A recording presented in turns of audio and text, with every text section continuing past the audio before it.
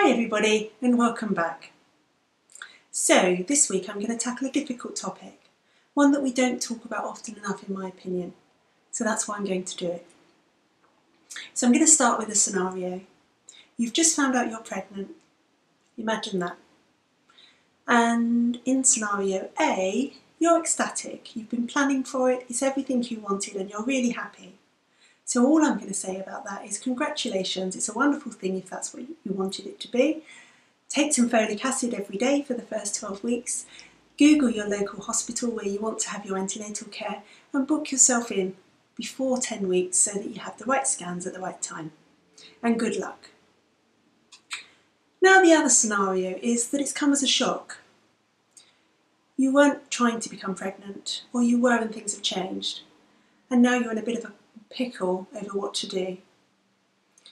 And there are lots of decisions to be made.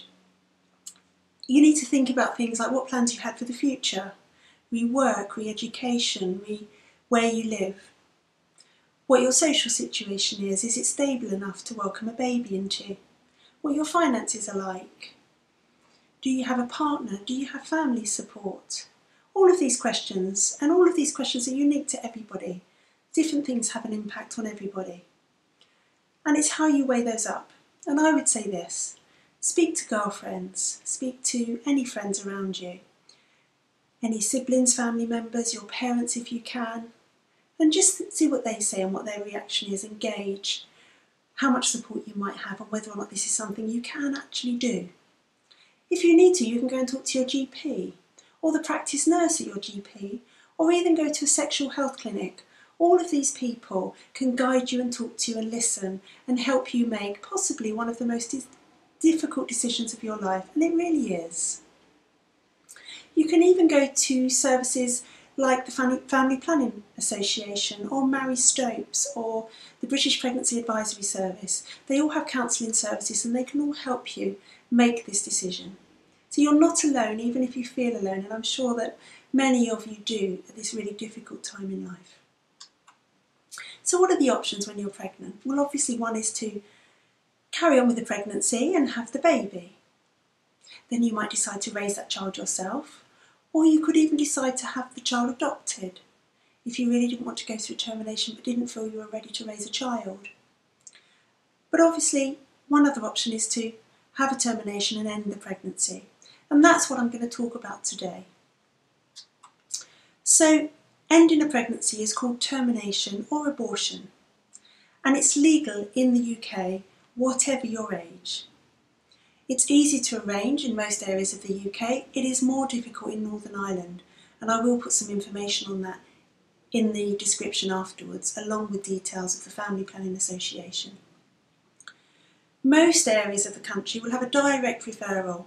So if you Google, let's say, Camden and termination services, so the area where you live, the borough where you live, and termination or abortion, you should get either the ability to phone a number and arrange it for yourselves or details of how to do it.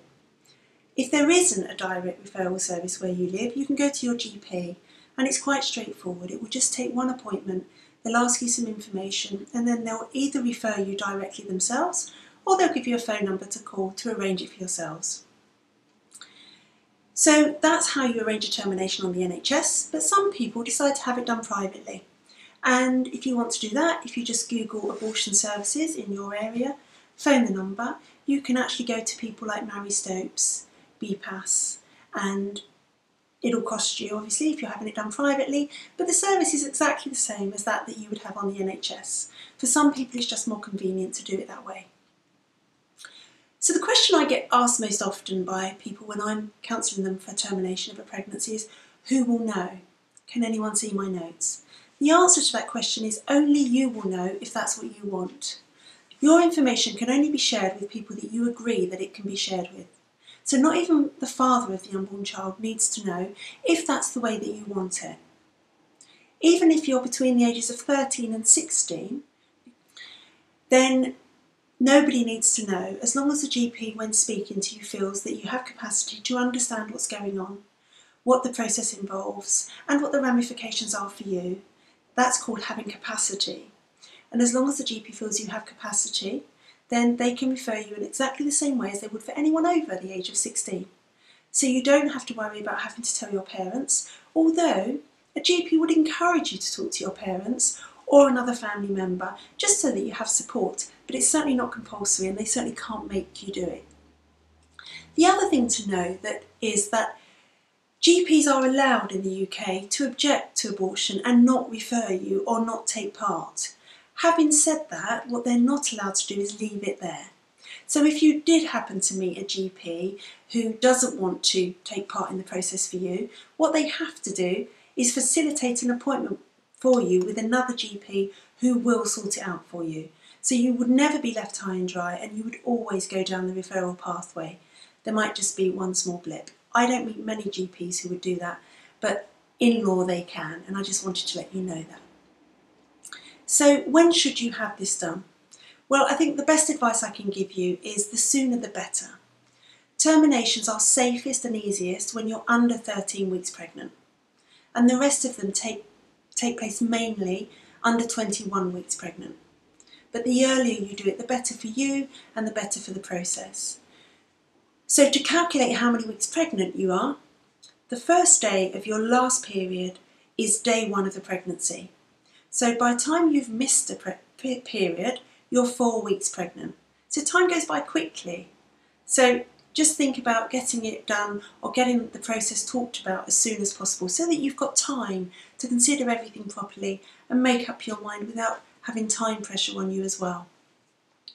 In the UK, termination after 24 weeks, which let's face it is 6 months, is very uncommon, but it is legal in certain circumstances. So if there was a danger to you, the mother, from continuing the pregnancy, or if something had been found wrong with the baby, it is still legal, but it's obviously more difficult. I say more difficult because it can be traumatic. It's not quite a straightforward process. It is a fully formed baby, and it can be very traumatic for you because you might have to give birth to that child, or you will have to give birth to that child. So that's why we say sooner is better. So what are the options in terms of the process? Well, there are 2 types of termination. There's a medical termination and a surgical termination. The medical termination happens earlier, before 9 weeks, so that's why we say sooner is better. After that, it's a surgical process until it's much later on, and I'll explain that. So under 9 weeks, this is called an early medical abortion, an EMA. The only thing that's used to end the pregnancy are drugs, so you have no surgery going on at all. So you have a medication called mifepristone. You're given that either to swallow or vaginally, and that cuts off the hormones to the pregnancy and essentially ends it. But it doesn't make the pregnancy come away. So 2 days later or so, you'll be given another tablet, again vaginally or in your mouth, called a prostaglandin. And that will actually make you start bleeding within about 4 to 6 hours normally. It can be quite painful and you can have cramps like a period. This method is sometimes used much later in pregnancy, but it can take much longer. You then have to give birth to the baby and you quite often have to stay in hospital overnight. Whereas in a pregnancy that's ended by medical means under 9 weeks, you don't have to stay in. You literally go along, have the tablets and then you come home. Surgical terminations generally take place between about 7 and 15 weeks, and that's a vacuum aspiration. So what that means is a small tube is passed through the cervix into the womb and the contents of the pregnancy are removed by suction. Sometimes you can put tablets into the vagina just to open up the cervix a little bit to make the procedure easier, and you generally will have a light sedation or a general anaesthetic for this so that you don't feel anything. The whole process takes about 5 to 10 minutes and generally you go home the same day and you won't know it's happening because you'll have the sedation or the anaesthetic. After 15 weeks, it's called a dilatation and evacuation, a D&E, and this is where you have a general anaesthetic to put you to sleep for sure. The cervix, which is the opening to the womb, is gently stretched open and then forceps are put through into the womb and the pregnancy is removed this way. Any remaining tissue is sucked out like the other process I told you about, the vacuum aspiration. The whole process again takes about 10 to 20 minutes and generally you will go home the same day. Over 21 weeks, as I said, it's a combination of surgical and medical process depending on what's going on. So it's either a dilatation and evacuation that I've just described to you, or it's tablets again to end the pregnancy and to make you go into labour and deliver the baby. You need to be reassured that if you are having the procedure this late and you do have a medical termination, medication is given prior to stop the baby's heart, so you would never give birth to a live baby, and that's a question that I have had in the past. It takes time because your cervix has to open enough to pass the baby, and you quite often have to stay in overnight. It does involve labour and delivery, so you will have labour pains as well. So what are the risks during a surgical procedure? So the first thing to know is it's actually safer than having a baby for most women. It isn't risk-free, but then having a baby is not risk-free. But the earlier you have it done, the fewer risks there are. So bleeding or excessive bleeding happens in about 1 in 1,000 women. But if you have that done over 20 weeks, it goes up to about 4 in 1,000 women. Damage to the cervix is very low, it's about 10 in 1,000. Damage to the uterus, which is the womb, again is low, it's about 4 in 1,000. Damage to the uterus in a medical termination after 12 weeks is 1 in 1,000. And failure, so what we mean by that is the procedure doesn't work, is about 1 in 1,000. So the risks during a medical procedure, just tablets, are incomplete removal of all of the tissue, so that means some of it stays behind, and when that happens you will then have to have a surgical procedure to actually remove it, and that happens in about 5 in 100 cases. Failure of the pregnancy to be ended, so a continuing pregnancy, happens in about 1 in 100 cases. Infection also happens in about 1 in 100 cases, but we think that the infection was probably pre-existing. And then excessive bleeding or hemorrhage happens in about 1 in 1,000 cases. So what are the risks after the procedure, so once you've had it done? So infection again, but as I said, usually we think that's pre-existing. And that happens usually in 2 weeks post the procedure timeline. So up to about 2 weeks, if you're going to get infection, you'll notice it then. It's treated by antibiotics. But it's really important if you do think you have an infection, so smelly discharge, pain in your tummy that's going on, fevers, you seek urgent medical help because the risk of not treating that infection is pelvic inflammatory disease, and that can damage your fertility in the future. And remaining tissue that isn't noticed at the time later on, and again that would have to be removed by a surgical procedure. So bleeding after the procedure.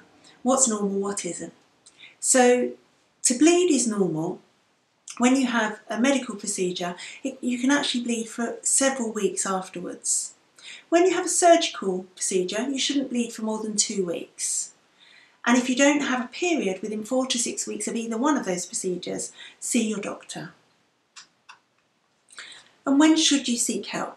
Well, if you get pain in your lower tummy that's so severe that it's not being helped by normal painkillers, as I said, if you have vaginal discharge that smells or is an odd colour, if the bleeding is too excessive and you can't control it with normal sanitary protection, if you're just feeling generally unwell, if you have a fever.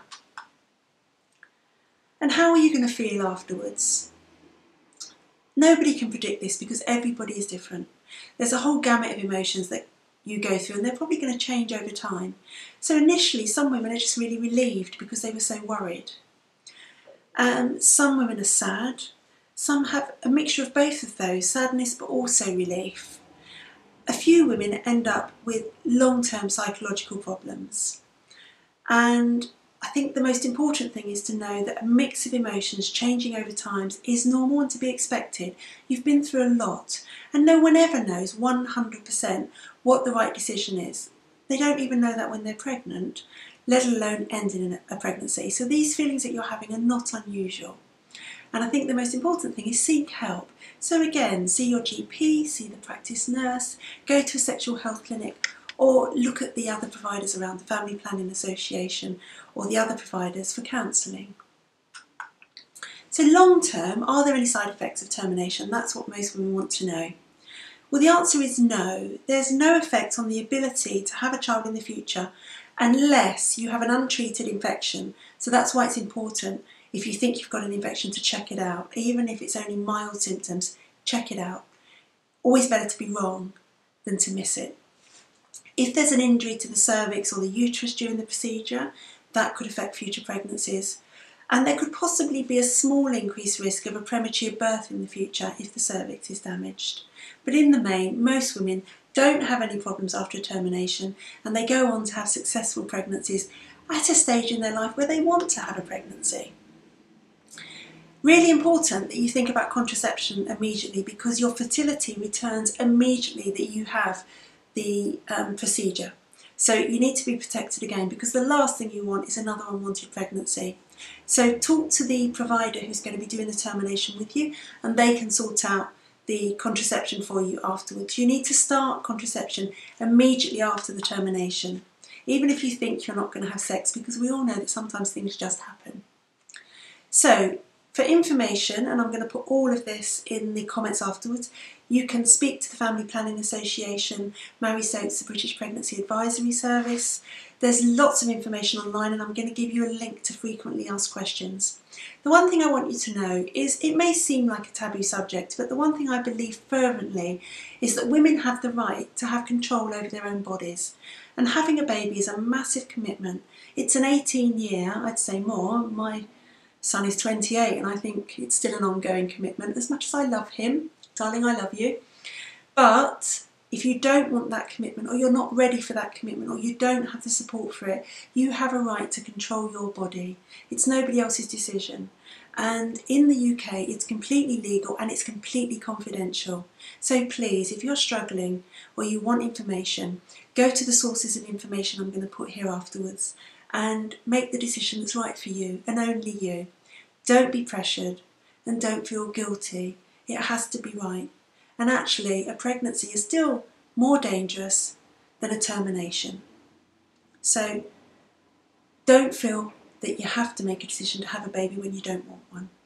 I hope that's helped, and I hope it's given you information about termination and given you just some support if you needed it. Any questions, please ask me in the comments afterwards. I'll always answer them. And thanks for watching. See you soon. Bye for now.